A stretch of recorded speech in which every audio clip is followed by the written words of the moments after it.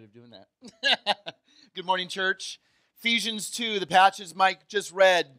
It's interesting because it starts off with these characterizations of us as humanity that we would perhaps gloss over or dismiss. The things that, we're dead in our trespasses and sins, and things that don't really build up our self-esteem. And then there's the big but right there in verse 5, right? Whenever there is a but inserted in Scripture, it is important to understand, but God makes us alive in Christ. Yeah, good news, right? See, Paul is following an important recipe for us to really understand the beauty of God's love shown to us in Jesus Christ, and that is this. You've got to understand the predicament we're in as humanity before we ever understand the glorious beauty of the gospel of Jesus Christ. That's just the way it is. I remember watching one of my favorite movies, and I'm sure you guys you're gonna have solidarity with me in this. Shawshank Redemption, one of the best movies ever made. Anyone there with me on that one? No matter what channel it's on, no matter what time of day or night, you turn it on, and you're like, "Oh, Shawshank!" We're just gonna stop and watch it, right? It takes you to the plums of the depths and darkness of human depravity and sinfulness. But I tell you what, the exhilaration of joy at the end when Andy Dufresne finds freedom, right? Swimming through the sewer, right? We all celebrate at that moment, right? You have to plumb the depths of darkness before we understand the exaltation of being set free and finding liberty. Amen? So that's why we're here this morning. So thank you, Mike, for Ephesians 2. Hold your finger there because we're going to turn back to it. But go ahead and turn to Genesis. Chapter 3 is where we're currently spending our time in the study of origins. And if you've been with us for any amount of time, we're going through Genesis verse by verse. Because if we understand the first 11 chapters of Genesis, we're going to make sense of God. We're going to make sense of our world. We're going to make sense of our lives, our own hearts, the things we like to do, the things we don't like to do. And so the question of origins and the questions that Genesis answers is important for us once again because we live in a world that has changed in the past 24 hours. Last time we met for worship last week, the world has changed once again dramatically. I mean, whether we're talking about Korea and peace talks, whether we're talking about another school shooting in Houston, the world is continually changing, and in a lot of our understandings, it's not changing for the better. And we once again come together in this assembly we call the church and go, how do we make sense of this? How do we even wrap our minds around this continuation of what we perceive as evil seems to be more rampant than ever? And yet we realize that it's not going to be legislation and it's not going to be passing laws, and those things may help, but there's a deeper issue. And can I just tell you what it is? It's our own hearts. Can you write that down? Can I get someone to say, preach it, brother? Something happened right now. Because we have a woman, man, I don't know what you want to call him or her, but in Ontario, Canada, just a couple days ago, the first birth certificate was issued with someone claiming to be non-binary. Meaning, there's neither an M for male nor an F for female, but there's an X because they don't want to have you call him, her, she, he. It will be a generic they, them with an X on their birth certificate. And and I don't know this person. And I would love to sit down with this person. And I don't know if daddy didn't love him or her enough. I don't know if mommy loved him or her enough. I don't know if they were disciplined or not disciplined. I'm probably thinking not disciplined. Usually people that want the world to cater to them are the ones that have never had no said to them. That's a whole different sermon for a whole different time. But we live in a world where there's confusion, right? You want to know how someone's male or female? Well, it happens the day you're born. The doctor spreads your legs and goes, is there external plumbing or internal plumbing? You're male if you're born with male organs, and you're female if you're born with female organs, and that's all I got to say to it. The problem is when we allow our feelings and our emotions to begin to dictate our lives. And you cannot live in a society where your feelings and emotions are leading the way. Last week we saw with Adam and Eve, man, woman, garden, Genesis 3, what happens when you allow your emotions to dictate your life. There's nothing but complication and problems.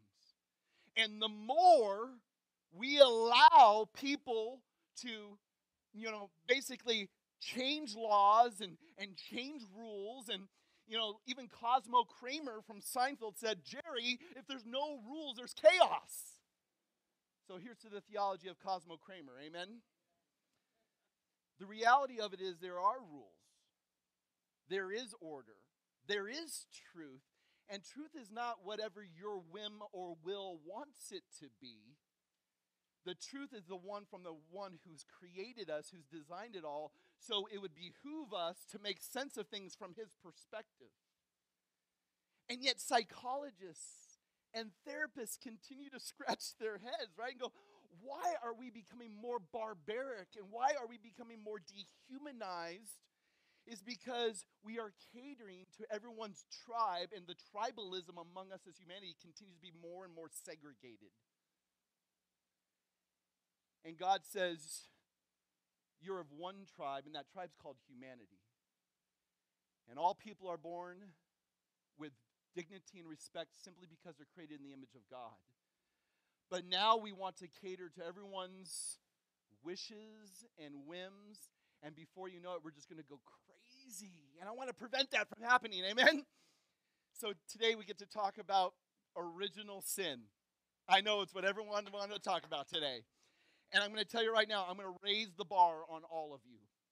And I'm going to challenge your emotions and your feelings, because this is no place right now for emotions and feelings. I'm going to say things that will offend you. I will say things that are going to challenge your beliefs. I'm going to challenge things that are going to question your theology. But I'm going to do it not because these are things that I want to espouse or I want you to believe because Pastor Scott believes them.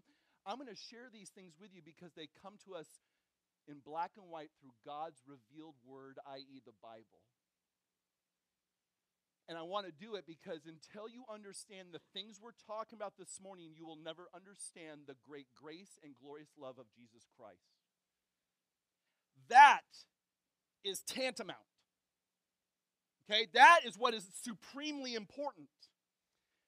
In a sense, we're not here to make friends. We're here to be redeemed by one who can only redeem us because we can't redeem ourselves.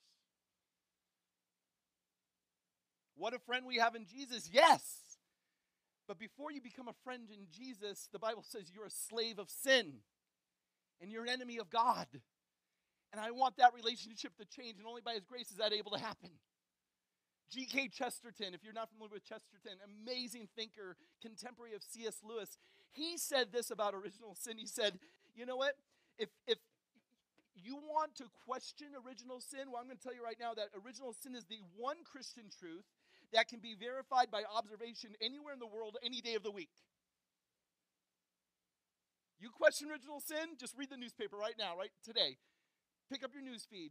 Wherever you get your news from, you will see the marks of original sin all over. So we are here to talk about bad news. But unless we understand how bad the news really is, we'll never understand how great and good the good news really is. All right? We are here to talk about sinfulness, and it must be highlighted if the grace of Jesus Christ is to be appreciated. Man has been corrupted and ruined.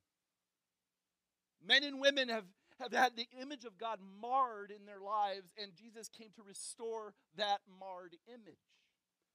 And so 4 things we need to understand this morning, and I'm going to really take you on a trajectory from the past, the garden, man, woman, up through Jesus to our current day, and then ultimately to the future. We're going to go on a journey together where we need to understand there's 4 steps when it comes to our lives that we need to understand. And some of us may be caught between step 1, step 2. Some of us may be between step 2 and step 3. Some of us may be between step 3 and step 4. But I want us to understand there's a trajectory that the Bible gives us. And there's 4 things. The first is this. There's the state of innocence. See, this is where humanity started. God put man, created woman out of man, placed them in a garden.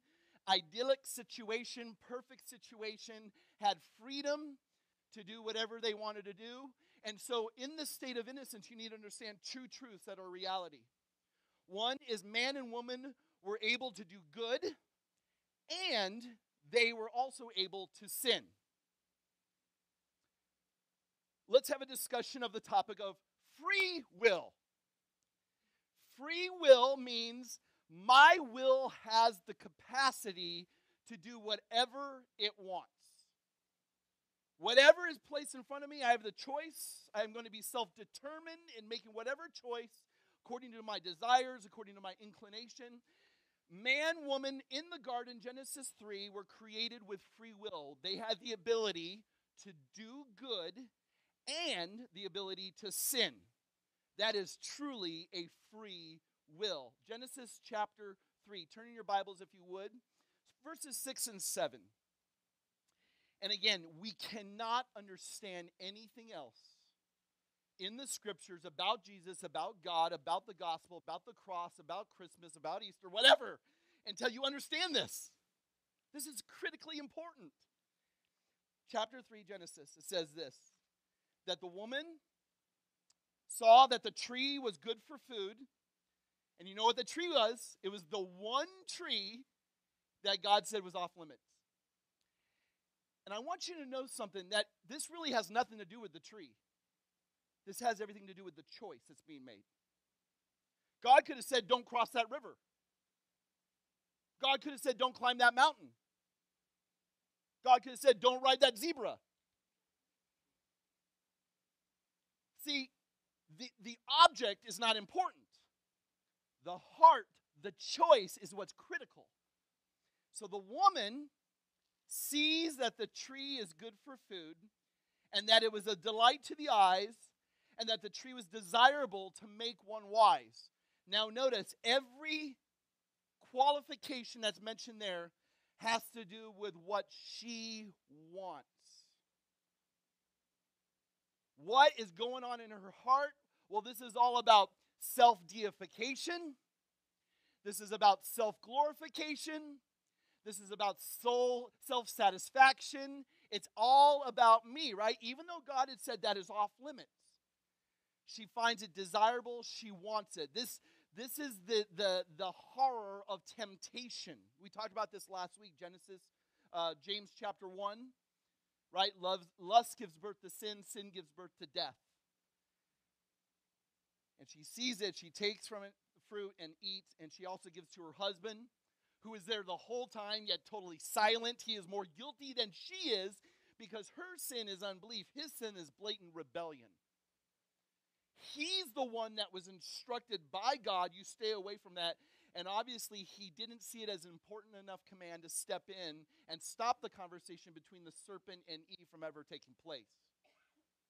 This is why the Bible holds Adam guilty, because his is outright rebellion. So she eats, she gives to him, he eats, and then notice verse 7. Here it is. This explains it all. The eyes of both of them were opened, and they knew that they were naked. And they sewed fig leaves together and made themselves loin coverings. So here's the issue. They've been naked before, but in their nakedness previously, they were not ashamed.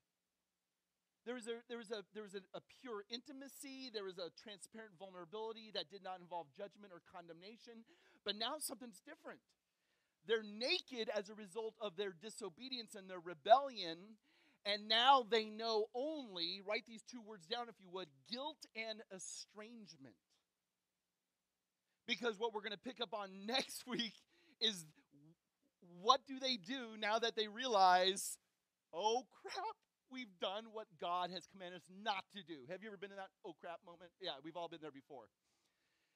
And we're going to talk next week about what happens when you're exposed and God sees you for who you truly are, and you're not ready for him to see you in your nakedness. We're going to talk next week about guilt, shame, fear. But before we get there, we have to deal with what is happening right here in these two verses. Man has exercised free will. Now the question comes up, could God have created man, woman, so that they didn't fall morally, that they didn't fall spiritually? Could God have created man and woman that they couldn't have chosen to disobey?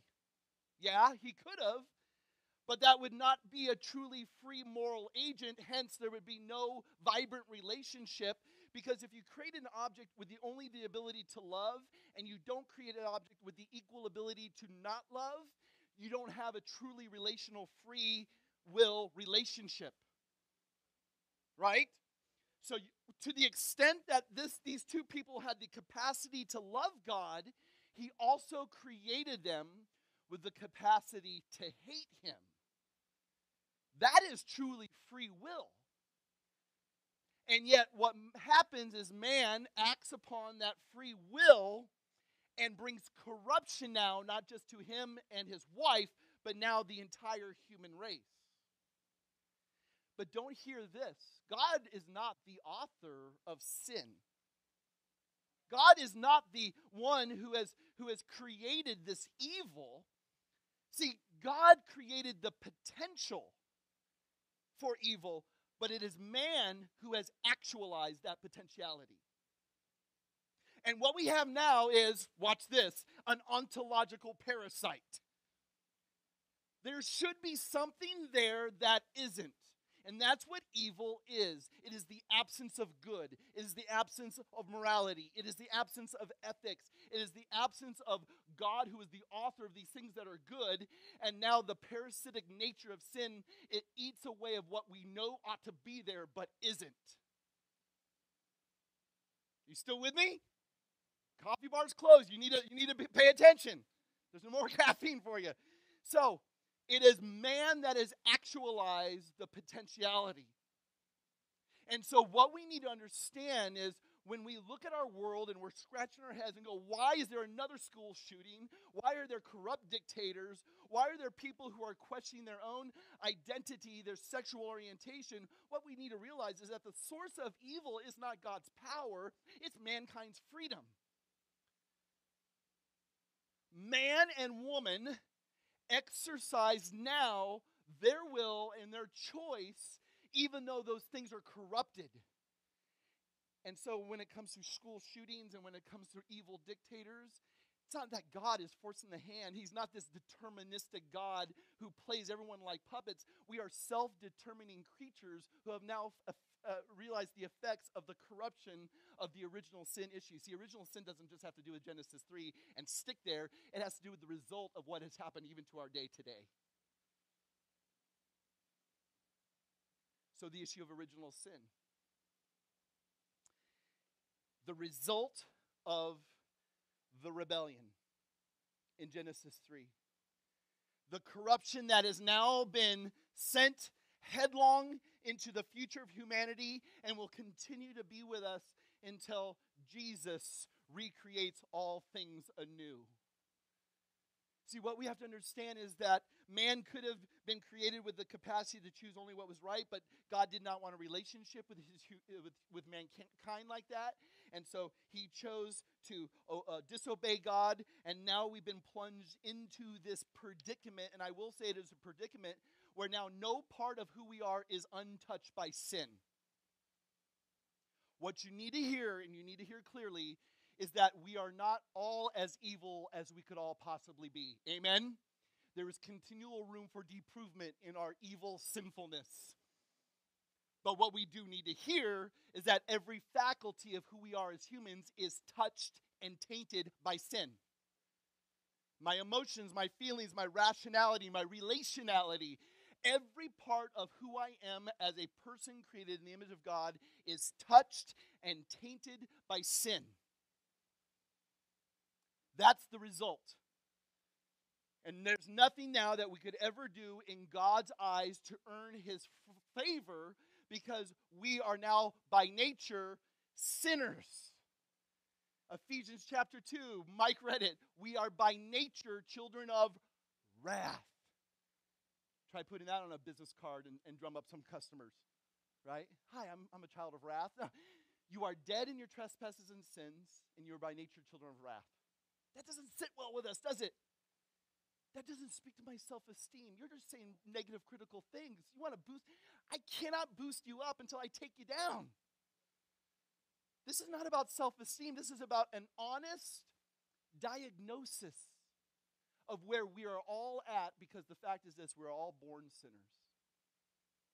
Even those cute little babies you hold in your arm, you're like, oh, they're so adorable. They're still a little monster, a little sinner. Now, you don't want to necessarily say that, especially to a new parent, right? Because they're so, but the third child, they go, yeah, we know. We know. We've got other ones roaming around the house. I got this little demon right here, right in my arms, right?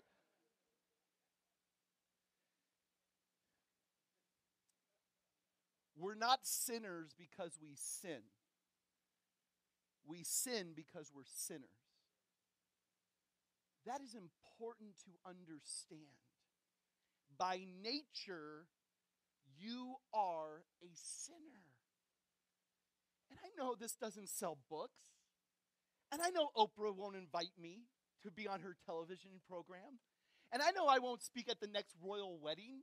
I know these things are true because we don't want to hear this. And yet, we need to hear this. You despise the doctor who tells you that you don't have cancer when every bit of evidence says you do, because he or she doesn't want to offend you or make you upset. You want a doctor who's going to give you an honest, accurate diagnosis. Because the reality of it is this: Romans chapter 1. Don't turn your Bible there, but write it down, look at it later. We'd rather worship the creation than the Creator. The Bible says that we suppress the truth in unrighteousness, even though the evidence is all around us. Creation testifies to the greatness and majesty of God, and yet we suppress it in unrighteousness. We explain the sunsets because of evolution. We explain the Grand Canyon by evolution. We explain all these processes of how we arrive where we're at by mere, random bits of evolution, that you descended from primordial ooze, that you were once an amoeba, with some sort of purpose, which, try to define that, right? And we try to explain God away from it all. And yet you try to explain God away from creation, you still have your conscience to deal with, and your conscience bears witness against you because you suppress the truth and you know not what to do with your guilt and your shame. We run and we hide and we're fearful. Why? Because we don't understand what it's like to come into the X-ray light of God's beauty and grace. Even Jesus said this in John chapter 3. He says, men and women will not come into the light lest their deeds be exposed. So they'd rather live in the darkness than be exposed and be loved.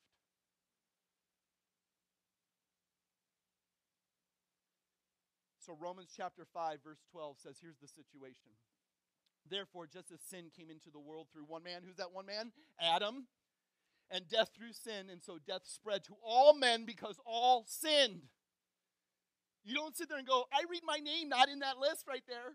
Scott's immune. Nope, I've got an exemption. I've got a hall pass. All means all, and that's all means. Death and sin has now spread to everybody. So Adam was our representative head of humanity. Just like being a part of a nation whose president may declare war, and now he commits the entire nation to combat. For why? He is our representative. And the people will say, we declared war, because they accept that the president acted on their behalf, and they are involved with him in the consequences of that declaration. And should the war be lost, it is we who have lost it. And so similarly, because Adam was our God-appointed representative, we are all in solidarity with him, and we all share in the judicial consequences of his transgression. And this is what we call now penal involvement. Legally, we are bound to Adam as our federal head of the human race, and now we are cursed because of it. But the glorious news in Romans 5 is that Jesus came as the second Adam and now is a representative head of all who would believe in him, to now be freed from the consequences of sin and find liberty and light and love through what Jesus Christ has done. And there's no saying, I don't want Adam as my representative head.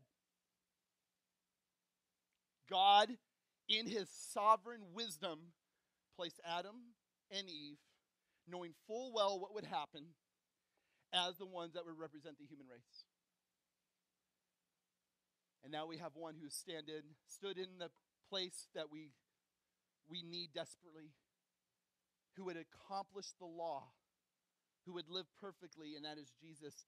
And I thank God that we are now able to know the second head, the representative of our salvation, Jesus Christ.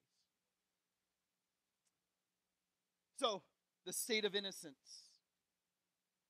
Adam and Eve, the ability to do good, but the ability to sin. Now, the second point is this, and we've been talking about this. Let me expose it a little bit more. I know you don't want to go deeper, but we're going deeper. There's a state of sin now. We're now gone from the state of innocence into the state of sin, where the human condition is this: we are able only to sin. Okay? Now, I want to explain this because there's a lot of misunderstanding when it comes to this point. Because what had happened now is that God said, if you eat from the tree that I've commanded you not to eat from, there's a consequence, and it says this: you shall surely die. Two forms of death in the Bible. There's physical death and there's spiritual death. Actually, you can add a third death. There's eternal death, but we're not going to talk about that this morning. Physical death, spiritual death. So they're going to die, but obviously they ate of the fruit, but they didn't die right away. Isn't that interesting? It's like, well, they didn't die, and they probably thought they were doing okay. Like, oh, we're not dead, but what died was not their physical, biological bodies, but what died was their spiritual nature. This is why they realized their nakedness, now not in a positive light, but a negative light, and they tried to cover themselves. And this is what we try to do. When the guilt and the shame and the fear comes up, we try to cover our nakedness, and even fig leaves aren't going to do it. And we're going to talk about that more next week, which will be fun. So there's a state of sin, and spiritual death is brought about. When Adam sinned, he and the woman died spiritually. And now they are alive in the flesh, but they are dead in the spirit. Can I tell you how many times this theme runs throughout Scripture? Honest, healthy assessment, but not something we like to embrace. Think of the Ezekiel vision of the valley of dry bones, right? These are dead bones that the spirit that came in from God breathed life into these bones and raised them up. Even Jesus talked about the importance of being born again, because we are born dead in our trespasses and sins. As a matter of fact, you're going to want to write down a few verses this morning. So I want you to get ready for these. But we need to talk about two things regarding spiritual death. We have natural ability, and I want to explain that, but we lack moral ability. And that we need to differentiate between what's natural ability. The fact is, people can do good things. We're not saying people do bad things. I mean, we see people do good things. I mean, probably some of us were the recipients of someone's charitable act this week. Someone's kind deed done to us. Perhaps we were the ones who did that for somebody else. But I want you to know the problem here is, though, we have natural ability. This is called God's common grace. That people do good things. But even Thomas Aquinas said, and he's one of the great church thinkers, and if you ever want to read Aquinas, I would commend him to you. Aquinas observed that people are seeking happiness, and people are seeking peace, and they're seeking relief from their guilt and personal fulfillment and other such benefits. And we understand that these benefits can be found ultimately in God alone. And what we tend to do is we mistake their seeking these things versus seeking God himself. See, it's one thing to want the gifts, but it's another thing to want the giver. It's one thing to want the benefits, it's another thing to want the benefactor. And what we understand is, while we do not dismiss the natural ability of human beings, we need to understand that why people do what they do is never motivated from a heart that wants to glorify God. Hence, the George Clooney. I mean, does he not end up at every wedding? He was at the royal wedding this weekend. You know, we can look at things that George Clooney does and you go, boy, he's such a humanitarian, and his wife, and they do such good things. But here's the biggest question. Why do you do what you do, George? Because if it's not for the glory of God, if it is not motivated from a place that says, I want to praise God, then that natural ability, which we call good in God's eyes, is bad. Because here's what the Bible says, Romans chapter 14, verse 23. Write it down. I don't know if we have it on the screen, but it says this: whatever is not of faith is sin. Can I just say it one more time? Whatever is not prompted, whatever is not motivated, whatever does not proceed from faith is sin. So while we see the good things that the world does, and we're going to call them civil acts of virtue, Jonathan Edwards deemed those civil acts of virtue basically enlightened acts of self-interest.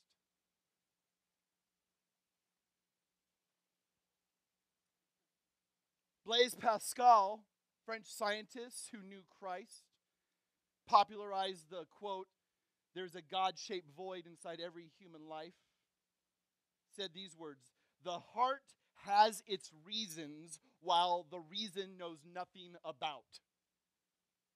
We do things, but we don't know what's prompting us to do it. Or henceforth, humanity does good things and doesn't know why it's motivated. Perhaps it's like what Edward says, just enlightened self-enlightenment, self-interest. Woody Allen popularized it when he was in court because he was dating his stepdaughter, sick. 1993, he said this: the heart wants what it wants. And yet, while you're so quick to judge Woody Allen just at this moment, look at your own heart, because you also have the same disease within you. Your heart wants what it wants. And even though you're sitting there going, but I'm a good person, your heart wants those things that are contrary to the glory of God. You're seeking the gifts, but you don't want the giver. You want the benefits, but you don't want the benefactor. And this is the issue, and the diagnosis of every human heart is this: while we have natural ability and we can do good things, we're not doing them for the right reasons. So while we do civil acts of virtue, what we are missing out on are the things done of salvific value. Things pertaining to salvation with a motivation and heart that says, I want to glorify God. I want to praise God.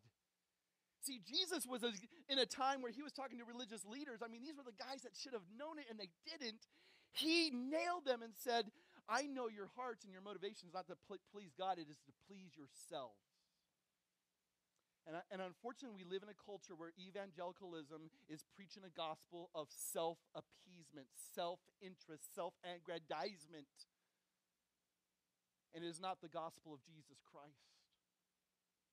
It doesn't grow churches. I'm sorry. It doesn't sell books. I'm sorry. It doesn't get the pastor to speak at the conference where there's 10,000 people saying, how do you grow churches? Well, it's not preaching messages like this. But we're not in the business of growing churches. We're in the business of introducing people to a Lord and a Savior who knows you in all your wretchedness and loves you just the same. You've never been called a wretch, have you? Paul calls himself the chief of sinners. Are you willing to put yourself below that? I mean, let's take an honest assessment of ourselves. Consider some passages this morning. Write these down. Don't want you to miss this. We lack the moral ability. We lack the moral ability. Pastor at the royal wedding, Michael Curry. Who watched the royal wedding? Just raise your hand. No judgment. No judgment. Who watched the royal wedding? Okay. You guys are like, you're hardcore, right? 2 a.m., 3 a.m., whatever time it was. What I appreciate Michael Curry. So, Most Reverend Michael Curry. Like, how do you get that title? Most Reverend. Like, I almost made it, but I'm not at that level yet, right? So, Most Reverend Michael Curry.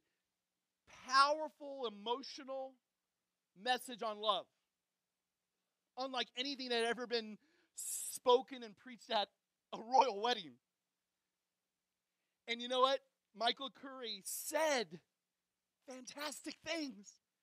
He quoted Martin Luther King Jr. and he quoted Song of Solomon. And even on the way in this morning, I'm listening to him interviewed on NPR. And I'm like, I like this guy. And he's talking about love. And then we can do better.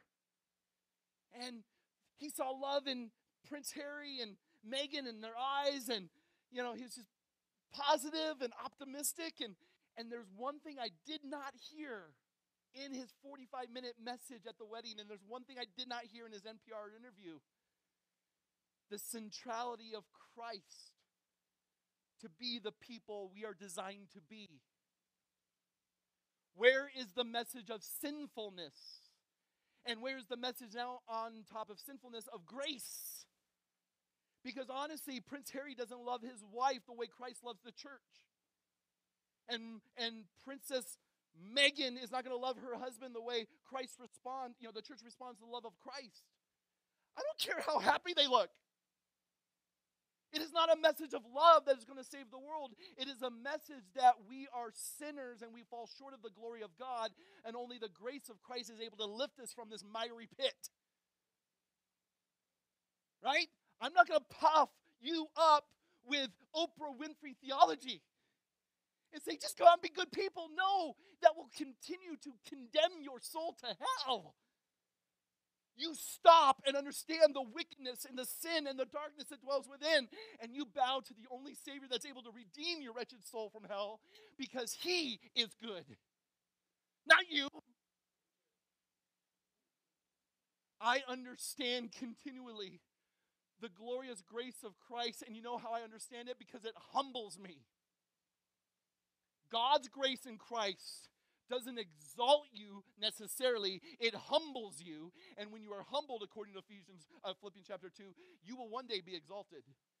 But the whole time you're humbled or exalted, you'll never take credit for that yourself. You are leaning entirely on the grace of Christ.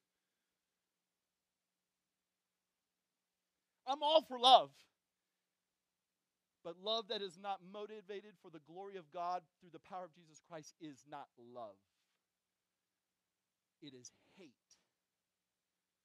Whatever is not of faith is sin. Is God opposed to sin? Yes. Because you cannot grip this stuff and understand this stuff and look at the cross of Christ in the same way again. Jesus did not die for nice people. Jesus did not die for good people. Jesus died for people who hate him, who despise him, who spit at him, who curse at him, and don't want anything to do with his kingdom because we're too busy building our own kingdoms.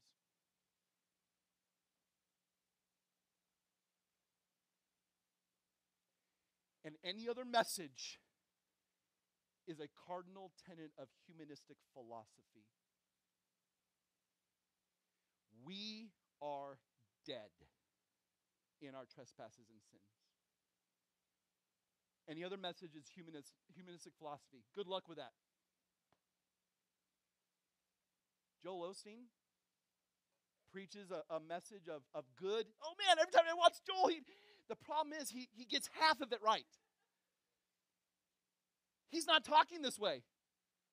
Because you'll move from the home of the Houston Rockets to the local coffee house. That's what you'll do. Ephesians chapter 2, look at these verses. In case you haven't been slapped enough, here we go. Let's get some more, all right? There's no other message I'd rather preach than this. You need to know this. Because it's not, once again, to make you feel awful. It is to once again showcase the majestic beauty of Jesus Christ. Ephesians chapter 2. Write these verses down. Verses 1 and 5. Do we have these on the screen? Did I give them to you? Our tech guys do an awesome job. We're getting it. We don't have it. Okay, let me read it for you.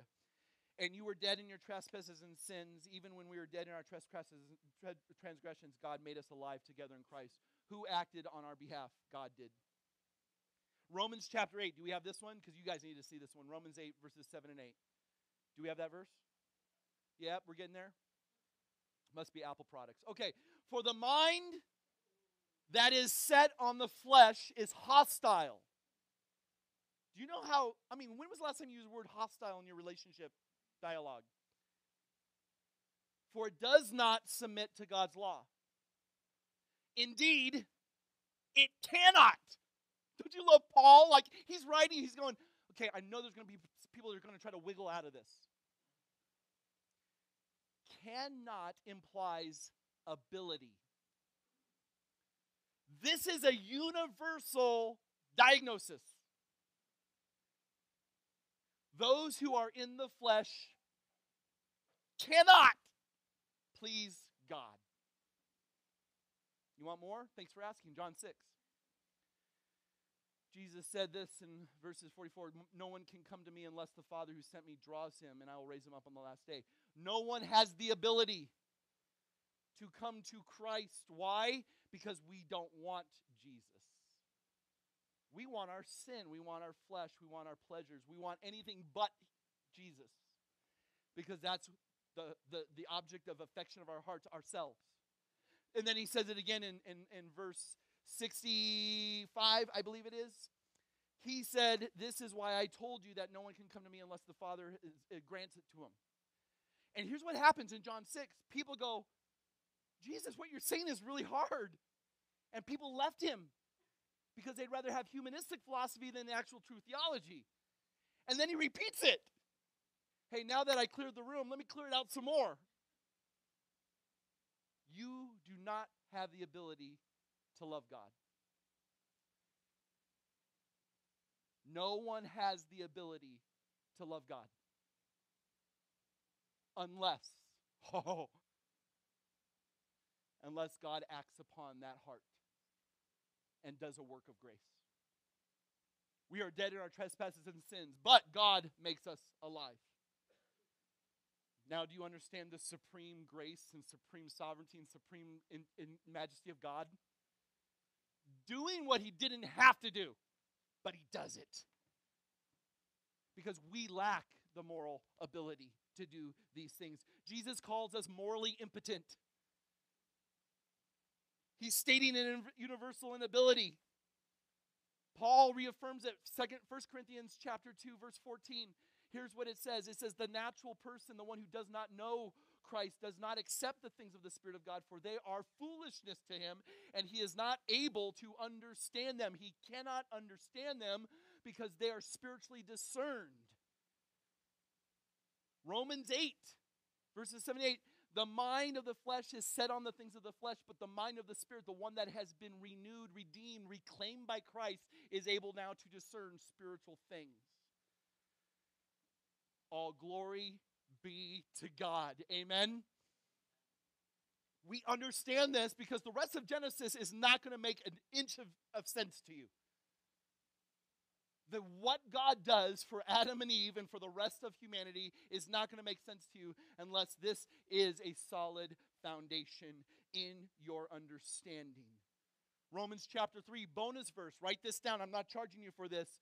There is none who seeks after God, no, not one. None that wants God, neither Jew nor Greek. This is a universal situation. Why? Because there's a controlling force in our lives called sin, and that controlling force says your nature will be dictated by this and it will know nothing else until it is acted upon by an outside agent. Because it is God who makes us alive in Christ. Amen? Ephesians chapter 2. Martin Luther called this the bondage of the will. He was countering another book written by a guy called The Freedom of the Will. Let's see, put them up at Barnes & Noble. Which one's going to sell? You've got Freedom of the Will. Yeah, we like that because we're free. No, you're not. Bondage of the will. Because everything in us as human beings is set against God. We don't want him. There's none who seeks after God. All right. Enough beating and bruising, you guys. Number 3. A state of grace. Grace is what is given to us in and through Jesus Christ. There's no grace apart from Jesus. And now, in relationship with Christ, you are restored to now the ability to do good and the ability to sin. We're right back where we started from. Yeah, a few little bumps along the way, wouldn't you agree? A few little obstacles to get through, right? Praise God for his relentless mercy. Who now says, I'm going to not only redeem you, I'm going to recreate you. And this is exactly what Jesus does. He not only saves us, but he is going to restore the image of God, which sin has marred in every one of our lives. God is in the business of doing spiritual makeovers. Woo! And so now, as a believer in Christ, and what I mean believer in Christ is I have come to him and I've acknowledged my sin. I've come to him and I've acknowledged my heart of darkness and my heart of stone. And I've acknowledged the fact that there's nothing that good that dwells in me and I can do nothing apart from his saving grace. And I bow to him as Lord and Savior and I accept the free gift of eternal life, which is Ephesians chapter 2, right? For by grace you're saved through faith, and this is not of yourselves, it is entirely a work of God, so that you couldn't boast about it, but you can point to God and give him the glory. For we are his workmanship now created in Christ Jesus for good works. So now I am set free. I have no longer a heart of stone. I have a heart of flesh made alive in Christ. And now I have a life where I'm able to do not only good, but I'm also able to sin. Don't buy into the lie of some Christians where they say you'll never sin again. That's baloney. Just hang out with me any afternoon, okay? You'll see it firsthand. Especially when the Cowboys lose. And thank God, NFL season. I have less sinning right now than I do during the NFL season. But here's the reality of it is, Jesus now has us in a state of grace. We're given that which we don't deserve, so now I have the power to do good. He gives me the power to live the life that I not necessarily want to live, but that God wants me to live, and I do it by his power. I can never do it on my own steam. But you have to understand, though, too, that I'm still working out the old nature of sin that used to dwell in me, and I still sometimes act like an idiot, and sometimes I still drive like a jerk, and I'm sorry if I cut you off on the freeway, but I want you to know that even though my momentary issues of sin in my life are covered by the grace of God, and there's no sin that could ever sin me out of God's grace. I'm forever in his God's grace because of Jesus' constant love. And now you need to understand this. It's not the fact that I will ever lose my position. Your position in Christ is permanent. But my practice may look a little sketchy at times. But he's forever my Abba Daddy. And he's forever my Lord and Savior.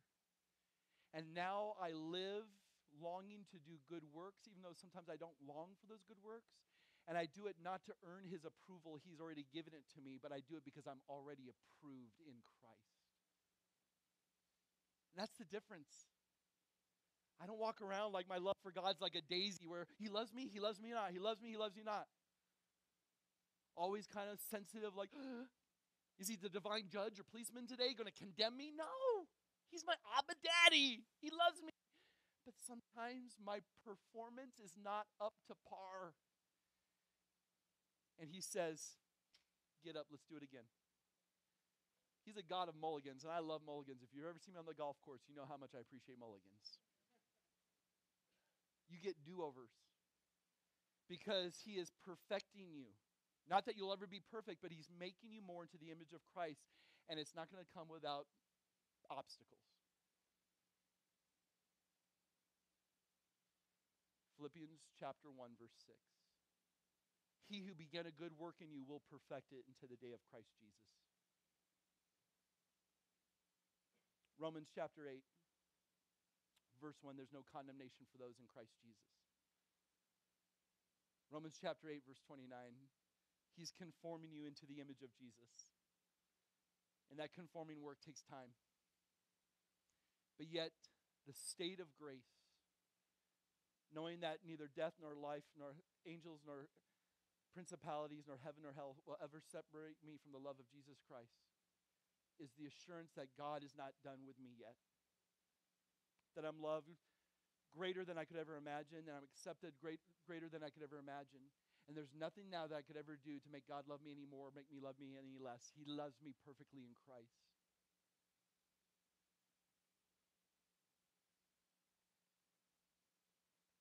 I was thinking about the royal wedding. I'm sorry, it's a hot topic, right? And I think the buzz is over the woman that Prince Harry chose to now bring into the royal family. I mean, who would have ever guessed? Right? This actress, this woman from America, mixed race parents. I mean, it's all so cool to look at and consider. And yet she would not be a part of the royal family now if it wasn't for the invitation of someone that's part of that royal family. And I go, the spiritual reality is this: being part of God's royal kingdom could never happen to anyone unless you're invited by the Prince of Peace, named Jesus, who says, you, come here, love me, adore me, worship me, and you come in and you appreciate me for who I am, and you can have all this. Guys, I'm a beggar. I was a slave to sin. But somehow the Prince found me and said, come be a part of royalty. And he's put on a robe of righteousness around me. And he's accepted me. Who am I? I'm nobody. But yet he thought I was somebody. He says, now you're part of this royal kingdom. And so the royalty that has been diminished by sin has been restored because of the grace of Jesus Christ. Who's grateful for that? Man. Glory, hallelujah. There's one who loves us more than we could ever understand. Even in our wretchedness. Because God demonstrates his own love towards us, that while we are yet sinners, Christ died for us. To make us who were once paupers now princes in his kingdom. That is a royal wedding, whose consummation is yet to come. Last point. A state of glory. We're not there yet. This is the foretaste of what's to come, right? The grace of Christ now, promising you a seat at the marriage table because of his grace. He's saying, taste my goodness now. The psalmist declared, taste and see that the Lord is good. We taste because he has given us the appetite to taste. We taste because he's given us this insatiable desire to hunger for something more than this world offers. We taste because of his grace. And yet it's a foretaste of glory when he will say, well done, good and faithful servant. Come sit at the table. Come enjoy the marriage supper of the Lamb, and we will not be able to avert our eyes from him who is glorious, worthy of praise, the Lamb in the center of it all, deserving of all attention, and we will be there in glory with only now the ability to do good. Sin will be done with. Sin will be eradicated. There will be no more death, no more sin, no more disease. There will be only glory and goodness where our King and kingdom abide because he is good and gracious. Taste the glory now, but anticipate it greatly because it's yet to come. Amen? We're passing through, you guys. This is not our home. You were made for so much more than this. But the journey is not significant without Christ. And I hope I've made that clear today. Has that been obvious? Can I lean on my wife real quick? How are we doing over there? You're doing awesome? Oh, well, good. Praise God. Love you guys. I literally, before the message, about 5 minutes before the message, I went in the bathroom, and there was something in my spirit. I think it was just the enemy saying, don't go do that. Don't go preach that message. But I'm not here to be a people pleaser. I'm here to be a God pleaser. And if God is glorified and Christ is exalted, I've done my job. Amen? I love you guys. Love Jesus and serve him forever. Let's stand, let's pray.